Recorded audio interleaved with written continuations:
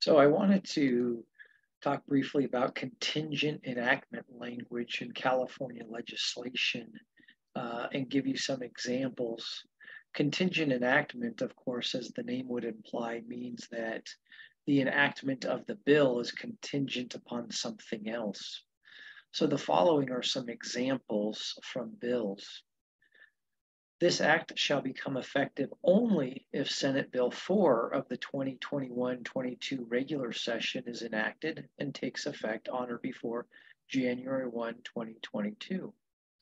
Another example of contingent enactment language, Section 2 of this act shall become operative only if SCA 1 of the 2021-22 regular session is approved by the voters. Another example is this act shall become operative if the initiative measure titled Eliminates Certain Liability for Lead Paint Manufacturers authorizes bonds to fund structural and environmental remediation projects by the Attorney General is enacted and becomes operative.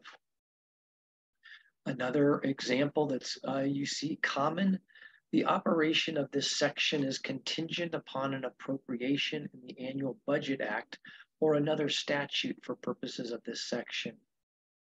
Or another example, this section shall become operative on the effective date of a final judicial determination made by any court of appellate jurisdiction that any provision of the act that added this section or its application, either in whole or in part, is enjoined, found unconstitutional, or held invalid for any reason.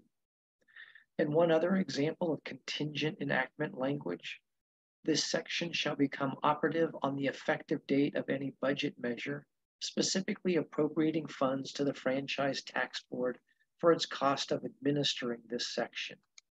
So again, these are all examples found in bills or statutes that are contingent enactment language.